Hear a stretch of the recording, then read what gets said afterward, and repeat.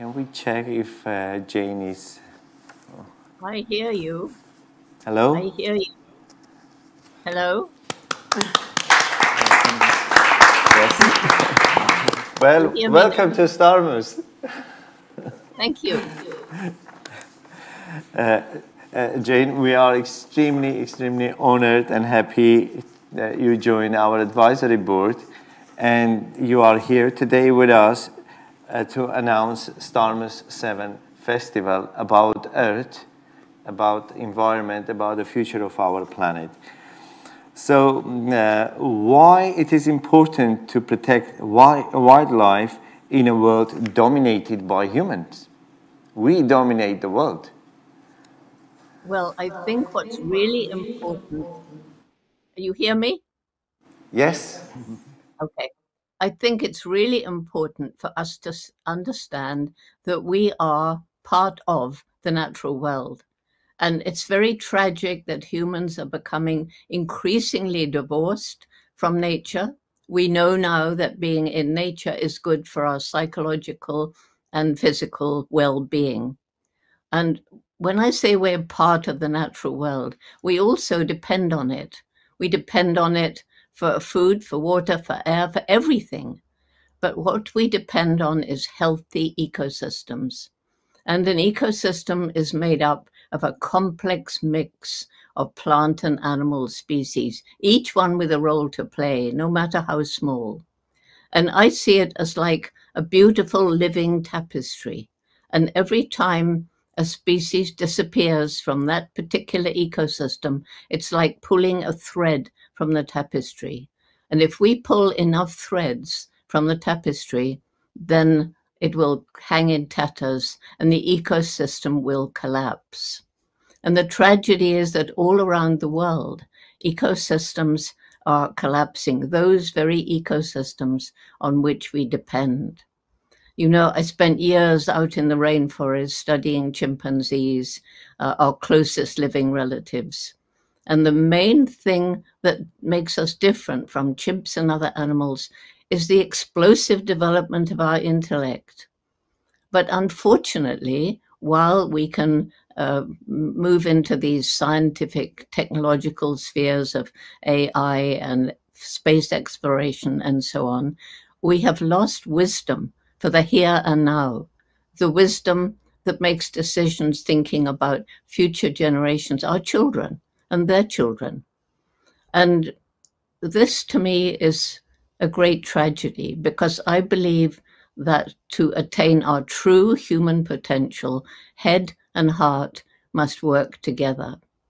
I see our human race right now, and this is a poetical fancy, but I see us as at the mouth of a very long and very dark tunnel. And right at the end of that tunnel is a little star shining. And that star is hope. But it's no good sitting at the mouth of the tunnel and hoping the star will soon shine on us. No, we have to roll up our sleeves. We have to climb over, crawl under, work our way around all the obstacles that lie between us and the star.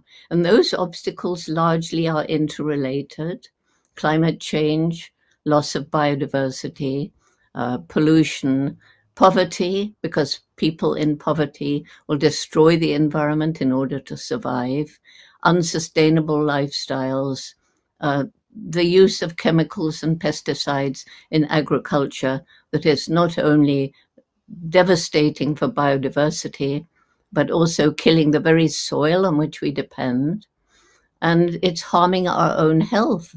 Obviously, if you spray poison on your food, it's bound to lead to some of the many diseases that are increasing in frequency and many people believe are due to all these chemicals used in industrial agriculture. And another thing the chimpanzees taught me is that we humans are not, as I was told in Cambridge in 1962, I was told that the difference between humans and animals was an unbridgeable chasm, that only personality, mind, and emotion existed in us. They were unique to us. And I shouldn't have attributed these characteristics to chimpanzees. But gradually, as more and more was known about the biological similarities, particularly the DNA of chimps and humans differs in structure by only just over 1%.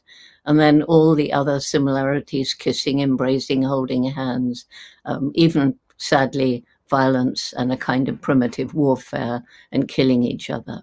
But the main difference between them and all the other animals that we now know are way, way more intelligent than we used to think is this explosive development of the intellect. And so how strange that the most intellectual being that's ever walked the planet, presumably, is destroying its only home. And I believe there's a window of time. And I believe that one of the most important things right now is to give people hope. Because if we lose hope, we fall into apathy and do nothing. And then we definitely are doomed. And in particular, our young people. That's why I work 300 days a year going around the world, particularly raising awareness in everybody, but our groups of young people, we call them Roots and Shoots, in 68 countries, from kindergarten through university, they all have as their main saying, every single one of us matters, every single one of us has a role to play, every single one of us makes some impact every single day, and we can choose what sort of impact we make. And because I learned in the rainforest how everything is interconnected, each group chooses projects, one to help people, one to help animals, one to help the environment. And something that's very important that comes out of this, and I say it's important, there's already been mention of the war in Ukraine, and the conflict between Israelis and Palestinians, Indians and Pakistanis, the conflicts in Sudan, which have broken out again, in Mali and other places too, and the social unrest. Very often it's due to the fact that we tend to separate the different aspects of humanity. And the young people in our Roots and Shoots program, we try to bring them together, usually virtually, and they come to understand that much more important than the color of our skin, our language, our socioeconomic position, even our religion and our culture is the fact we're all humans. We all share the same blood. We all laugh. We all cry. We are a family. Yes, there's fighting, even in families, human families. There are many, many squabbles, but at least we are one family. So I am concerned about my grandchildren and their children and their children. I'm concerned about the present. I'm concerned about saving the planet now before it's too late. And so at the end of all our Roots and Shoots gatherings, I was finding that the children were standing together from different places and saying, together we can. And I said, yes, we can. We have the tools. We know what to do. But do we have the will to do it? Politicians and businesses, do they have the will? So now the young people stand up. Together we can, together we will, and I add, and together we must. And I've even had big groups of businessmen and politicians joining in that. Because one thing the children do, they can influence their parents and their grandparents. And I'll end with one last example. A CEO of a big international company told me that for 10 years, he's been really working to make all his officers around the world, all his projects, to be ethical, for the environment, for the people, fair wages, helping the communities in his offices around the world and in the way he treats his customers. He said, for 3 reasons. I've seen the writing on the wall. We're using up natural resources in many places too fast for nature to replenish them.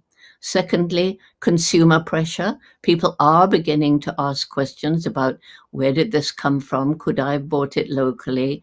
Did it harm the environment? Was it cruel to animals? Is it cheap because of unfair wages? And if so, they're demanding different kinds of products. But he said, what tipped the balance was my little girl of 8. She came home from school one day and she said, "Daddy, they're telling me that what you're doing is hurting the planet." "That's not true, is it, Daddy? Because it's my planet." Thank you.